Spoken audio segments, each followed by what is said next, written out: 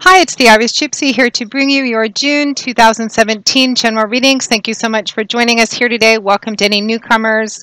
Thank you for all the likes, shares, subscribes, your support and feedback and comments. Keep them coming. You guys are brilliant. Thank you. To my regular clients as well for your consistent feedback. And to those of you who continue to reach out for one-on-one readings, you guys keep me incredibly busy and I love it so much. And I'm very grateful for the trust you place in me to interpret and intuit the cards. And if anyone out there is interested in a personal one-on-one reading with me and you haven't read with me before, you can click on the About or Description button on my YouTube channel's homepage, which will give you some more information and also has my email address. Please feel free to email me directly at Maggie, M-A-G-G-I-E, the number 1, McGuire, M-C-G-U-I-R-E, at gmail.com for more information. Current turnaround time for personal readings is anywhere from a few days upwards of 2 weeks, but I do readings full-time 6 days a week, so I'm usually able to get back with you pretty quickly and almost always schedule a reading within a 2-week period of time.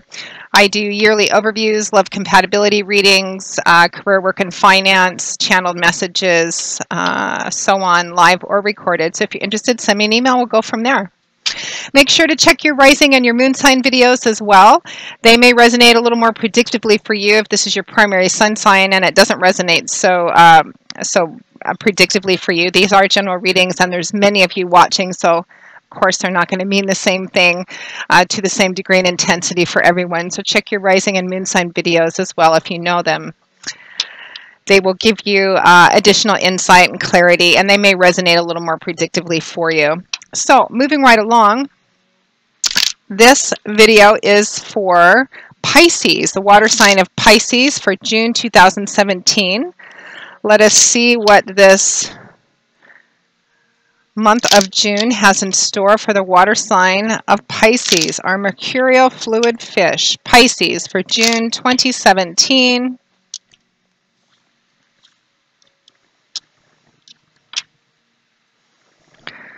Okay, Pisces, we begin with the Two of Swords, followed by the Five of Wands. We have the Hierophant, followed by the Eight of Swords, the Five of Swords, followed by the Nine of Pentacles, and the Ten of Cups, followed by the Four of Wands. And from the bottom of the deck, your overall energy and advice is the Queen of Swords. I am still using the Gilded Tarot, and since these are generals at the beginning of the month, 8 cards, 2 cards for each week, with an additional 9th card for overall energy and guidance. So it's actually coming across pretty clearly. Looks like for a lot of you Pisces, you are involved in some kind of situation. I got family for some reason, some kind of conflict within a family system, but it could be within a specific relationship. This could also be within a work environment as well. Some conflict and some difficulty in speaking out.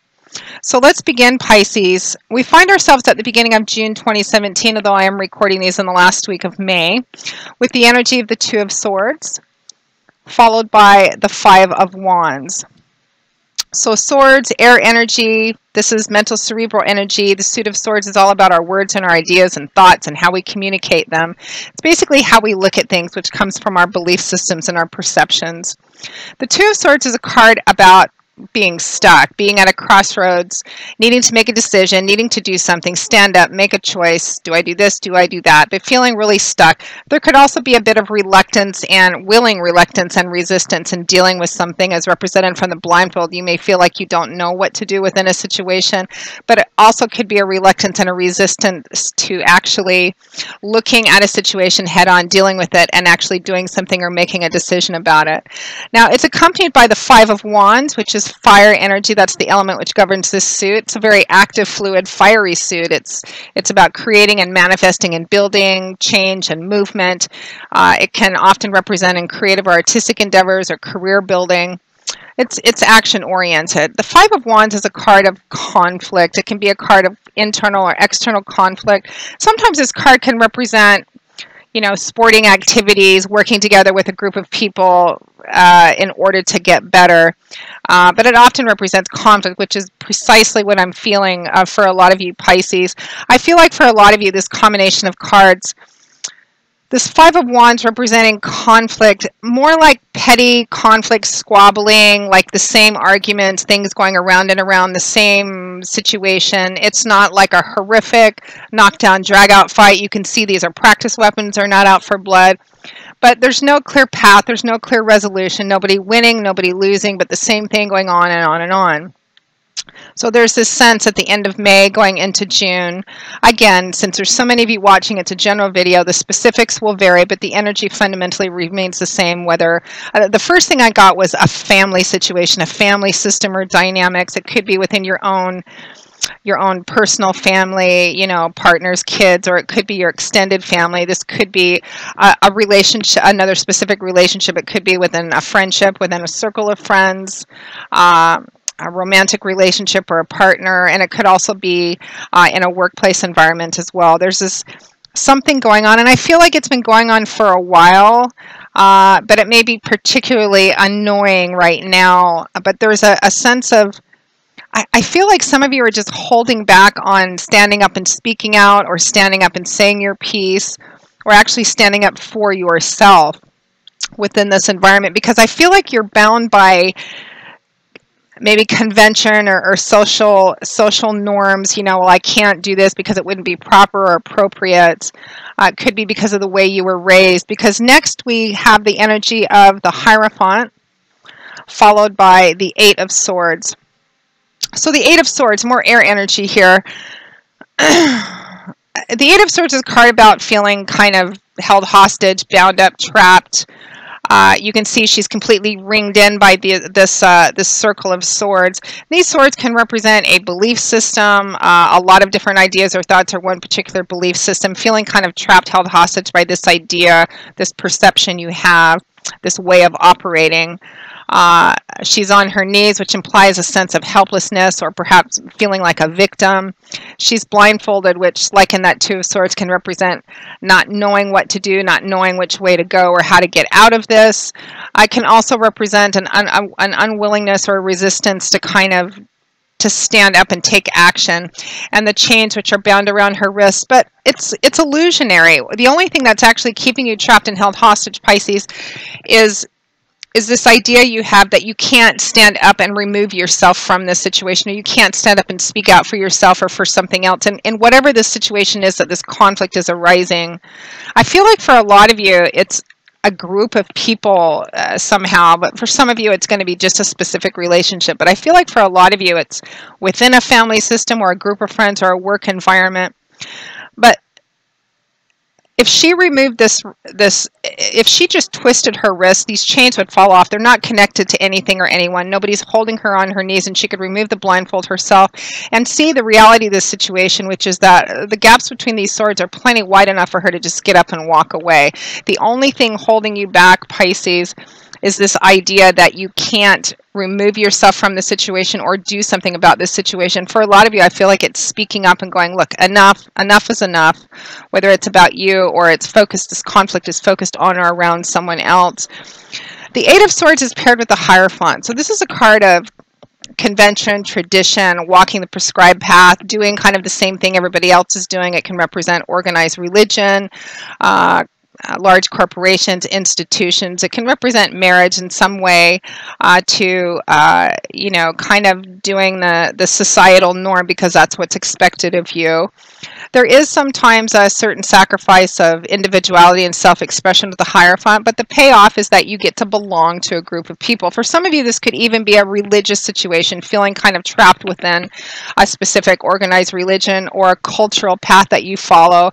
It's kind of like, some of you, this could even be parents. It's like maybe you want to marry a certain person or choose a certain career path, and it's not supported because maybe you're coming from a cultural traditional background where it's not, you would be varying from the path of what's normally done. Again, the specifics are going to vary, but it feels like kind of what's keeping you bound up is this sense of this foundation that you're not supposed to, but you can, Pisces, you really can.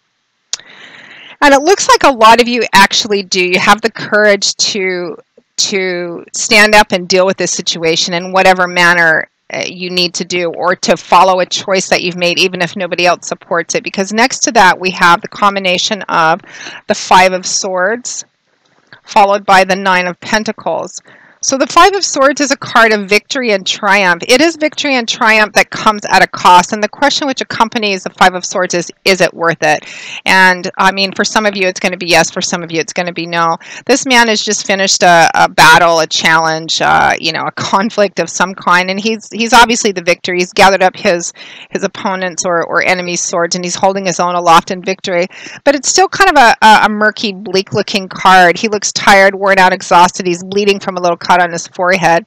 Sometimes these people on the ground behind him can represent that it's a victory which comes at the cost of personal relationships. Maybe perhaps staying true to yourself in this situation, Pisces, may cause you, it may come at the cost of a personal relationship or disapproval or conflict within a group of people, be it friends or a family system or a romantic partner. It does look like standing up for yourself or really staying true to yourself. It looks like this is a battle, which is actually a battle. It's a challenge. And for some of you, it may create distance between you and other people, or even temporary separation. Because this is about staying true to yourself. It's about honoring yourself and staying true to what you feel is right in this situation, what you feel is right maybe for a personal decision for yourself. That Five of Swords is paired with the Nine of Pentacles. Here we have earth energy, which is the element which governs pentacles, and it's an earthy energy, and it often manifests in the earthly, tangible, concrete, day-to-day world we live in things we can see and touch and feel, things like money, finance, property, career, assets, tangible things. The Nine of Pentacles is it can be a card of abundance and prosperity in terms of financial and material wealth and security. It's a card of independence and self-empowerment and self-sufficiency, because everything this woman is enjoying, she's surrounded by these things which imply abundance or luxury. Nobody has handed these things to her. Everything she's enjoying, including the beautiful gown she's wearing, everything that she's surrounded by, she has worked for herself. She's worked long and hard to build up this good, solid, stable foundation for herself, perhaps financial, material, education-wise. It could even be staying single when her parents or her family wants her to get married. Whatever it is, this is a card of being able to stand on your own 2 feet, whether you're alone or with somebody else. It doesn't matter. The energy is still the same. Self-empowerment, independence, self-sufficiency, a sense of grounded, rooted, prosperous abundance within yourself and also your environment. So again, the story is going to vary a lot of different ways. I get that somebody's breaking out of a family system or making a personal choice in a family system. I got education or career path for one, and then marriage for maybe some other of you Pisces out there. Maybe you've made the decision not to marry somebody that you were expected to marry or they wanted you to marry, chosen a career path that varied from what everybody else in your family is doing or wanted for you. And it looks like this is a battle that a lot of you chose to fight, and maybe the cost was quite high, but the payoff is that you stayed true to yourself. You honored, you're in alignment with yourself, and you honored something that feels very, very important to you. And in the end, it works out all right, because better than that, it works out quite well. Because we end at or towards the end of June 2017 with a beautiful combination of cards. We have the Ten of Cups paired with the Four of Wands. I just got, for some of you, there's conflict with parents or in-laws outside of your own family and home environment. That was kind of interesting.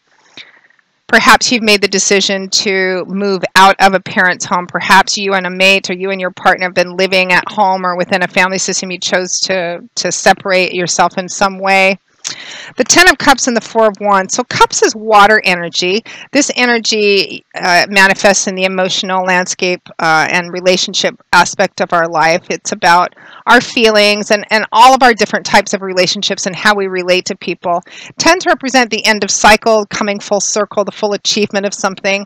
So the Ten of Cups would represent happiness, fulfillment, contentment, that sense of homecoming where everything feels right, that place that you come home to at the end of the day where you can kick your shoes off and everything just fits, everything just feels right.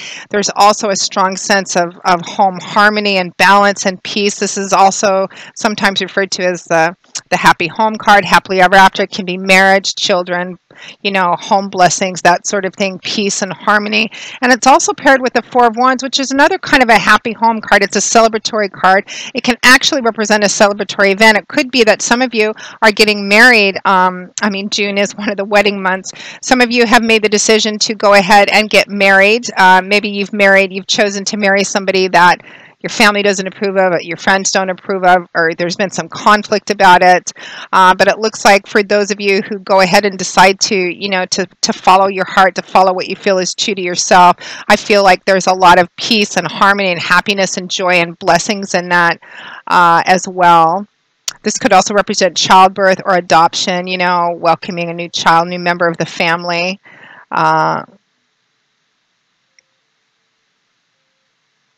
Yeah, a variety of different stories here, but the fundamental energy is about staying true to yourself, being in alignment with yourself, whatever you think is right in this situation or what it is that you want, choices that you're making that you may not be getting the support that you would prefer to get. In fact, you may be getting, there may be naysayers and a lot of disapproval, but staying true to yourself is what results in this happiness and this joy and this celebration, this celebratory energy at the end of the month. And and your overall energy is the Queen of Swords. Queens and Kings represent individuals who've reached the mastery of their suit. Swords is, it's words, ideas, communication, belief system, but it's also about truth, clarity, illumination. The Queen of Swords does not mince words. She tells it exactly like it is. She's all about staying true to herself and telling the truth and not veering off from the path and doing exactly what she knows to be true and right and good, particularly for herself. So overall energy, stay in alignment with yourself, Pisces, whatever this situation is. If it's a conflict within a group of people, I feel like for a lot of you, it's about a personal choice that you've made, a path that you've chosen that isn't being supported. And in fact, some people may be trying to talk you out of it. But your happiness and your joy and your sense of wholeness and homecoming is going to come from staying true to yourself. So Pisces, please do that. I know that such conflicts can be difficult for you and for everybody, but for water signs in general tend to be sometimes a little more emotionally sensitive to the disapproval of people around them, particularly if it's people they truly care about. So it doesn't look like a path free from bumps or rocks, but it does look like it's worth it. So stay true to yourself, tell the truth. Just stay with your truth, Pisces. So Pisces, that pretty much wraps up your June 2017 general readings. I hope you have enjoyed them. I am going to be continuing with those love snapshots, so they should be coming out within a few days or a week or so, since I am doing these a little bit early. And again, if any of you are interested in a personal one-on-one reading with me, you can click on that little about or description button on my YouTube channel's homepage, which has more information in my email address. And please feel free to email me directly at Maggie1McGuire@gmail.com. I would be delighted to work with you. I will see you all again in a few days, maybe about a week, for those love snapshots. And until then, Pisces, as always, I wish you joy, peace, blessings, and a happy life. Thanks so much, and I hope to see you soon. Bye-bye.